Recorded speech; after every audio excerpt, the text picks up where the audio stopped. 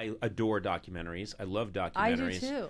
And I really love murder. And so you should listen to Tig and Cheryl True Story. I am going to, because it sounds like you guys, you talk a lot about murder. We do a lot of murder. We do a lot, like this week is not murder, but it's the Abercrombie and Fitch scandal. Scandal. A lot of scandals, a lot of murders, but it's if there's a scandal that results in a murder, I'm ecstatic. Yeah. And I'm not pro-murder. I don't want to have the wrong idea out there. You're pro-murder. Well, if I could get away with it and not be prosecuted, I don't want to go to jail. Well, and also to be very fair, it's Cheryl Hines and I on the show, so we're old friends, and there's a lot of nonsense that goes on. So it's not like investigative reporter or NPR vibe. Right. So we... Well, that's good, because we don't do nonsense on this podcast. Exactly. Yeah. Very Okay. Yeah, but we anyone listening to this podcast, it's like, oh, good, I want to hear... It's not that. I've noticed recently that there's this phenomenon where, and I think it really is because of the Netflix of it all, but there's this phenomenon now where they have to pad out a podcast because companies, channels want, streaming services, I'm saying, they don't want 2 episodes or 1 episode of a documentary. They really want like 5 or 6, and if you can get to 7, that's great. So it'll be a really good story, but it'll be a story that could be told in maybe 2 episodes. For sure, And that's happening. And what they'll do is I'll be watching it, and they'll be like, we sure don't know what happened to Betty Lou. No one knows what happened to Betty Lou. They found her over there. And which documentary is that? This is called Whatever Happened to Betty Lou. Oh, okay, sure. 7 episodes? 7 episodes. And so they'll say, like, they found her over there. She was still alive when we found her. What did she say? She said, Derek did it. And we're like, Derek who? And she's like, Derek P. Samuelson. And then she died. What was found on the scene? A gun. Whose gun was it? It's registered to a Derek P. Samuelson. Well, we better think about this for 6 episodes. Where does Derek Samuelson live? Over there. Think we should go arrest him? Not just yet. First, let's talk about the town. The little town of McNulty is a kind of crazy town. In 1822, you're like, no, go get Derek. He's right over there. That's the world now, is give us 7 episodes. But then there are documentaries like The Staircase that keep you riveted for 12 or more episodes. You're like, oh my God. You feel like a crazy person because you're going back and forth going, that guy didn't do it. Oh my gosh, he did it. Oh my gosh, but you know that guy didn't do it. Oh my gosh. But you know and I've seen the series like 3 times. Yeah. But you know what is amazing about that phenomenon is that I think a great documentary is always going to be someone stumbles on gold accidentally. And not actual gold. I should be very clear about that. Yeah. Or unless it's a documentary. That's not a bad documentary. What about a documentary called Stumbling on Gold, which follows people around until the crew finds someone who stumbles on actual gold? But that's the Or it could be a comedian trying to find something funny. Yes. Stumbling on gold. Yeah. That would be the one I would do. Just hours and hours of me, like, I don't think so. And 20 hours. People around 20 hours of people going, I don't. That's not really. That's not even a joke. Worst But what else you got? But that's the case. Is that the issue we have in our culture now is that technology changed, in my opinion, and I'm being serious for just half a second. But technology changed so that because of we have this new technology. Suddenly, you go from like the Renaissance and all through history where people had to fight their way through anonymity to make something great, and occasionally the great was made and then it endured. Now we have this thing which is like, The Staircase was great. That's an amazing documentary. We need 95 more of those this year. Yeah. And it presupposes that suddenly humanity's ability to produce great art is infinite when it's not. The streaming service is infinite.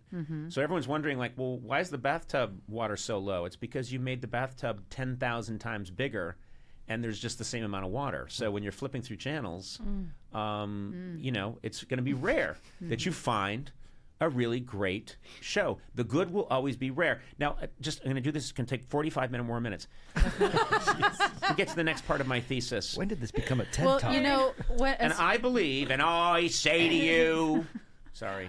My wife and I were, I mean, this is how much I don't watch things, is she was like, let's have a night where we just get in bed and watch TV together.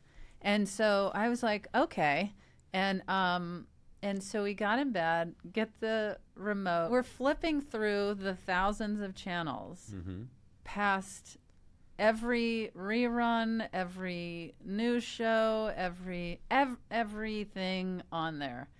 And then I piped up genuinely and said, and she makes fun of me for this to this day. She said, or I said, wait, go back. What was that? Was that a wagon? A wagon? And she said, what? And she went back a few channels and we couldn't find it. And she said, what was it? And I said, I don't know. I thought I saw a wagon, and I thought my brain made up that it was a series of the history of wagons. You mean like a radio flyer wagon? No, like a good old chuck wagon. Yeah, chuck wagon. And I thought what I saw made my brain think it was the history of wagons, and I wanted to see that, the history of wagons. And then we were laughing so hard that out of everything that we were flipping through is what That's so hilarious. My brain, if somebody said there is a show on the history of wagons, I would watch that, and I would watch, because this is the other thing, is she was saying, let's say it was the history of wagons. Then, like, what are they going to talk about? See, that's how we're different. I love it that my version of that is flipping through, naked lady, whatever. Just if you see some nudity, you're immediately, I'm sorry, you go right back to your adolescent brain, like, there's a naked lady. I just want to see what's going on. And your version of that is, hold on a second, I think I saw a wagon. And I would watch another episode that's like, the history of wagons this week, the axle. Right. I could break it down and watch the minutia of how to build a wagon, who created the wagon, who rode in a wagon. Sounds like you need to make this show.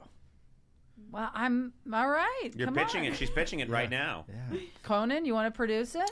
The history of wagons. I'll do it. You know what I'd like to do is I'd like to be the narrator. Is that possible? Absolutely. I could walk out and go, the wagon. So often taken for granted. Yet you realize that the wagon was the primary source of transportation for all settlers in the Western region. Think about the actual wagon and the bench you sit on and the big wooden wheels and... Yeah. It doesn't interest you? No, it does. It certainly does. To take all comedy of like, ha, Tig, that's boring, out of the picture. No. I do think going to be hard to get 15 episodes. I think you need to start with your narration saying, hello, hotel guest, and welcome. Hello, hotel guest. Yeah. And welcome. I understand that you have peculiar tastes, which is why I'm thrilled to welcome you. I hope you've boiled the top sheet on the bed before we begin. That's what I always do. And I hope you've burned the comforter, because God knows that's never been cleaned. The only hotel guest not watching Forensic Files and watching a wagon. I love Forensic Files. Yeah. But a Forensic Files about the wagon would be fine. The history of wagons. Narrated by Conan O'Brien. Right. The wagon. The wagon. The mighty warrior of the West. So often taken for granted, but not on this show. Over the next 75 episodes, we'll start with the wheel, we'll go to the axle, then to the springs, and then if I try that cushion the bench. The springs. There's no spring on the wagon. I think there was a spring. Not in the 1800s. There was. Springs weren't invented in the 1800s. Whenever I am around a television and I tell Stephanie, wait, go back, she's always like, "Would you see a wagon?"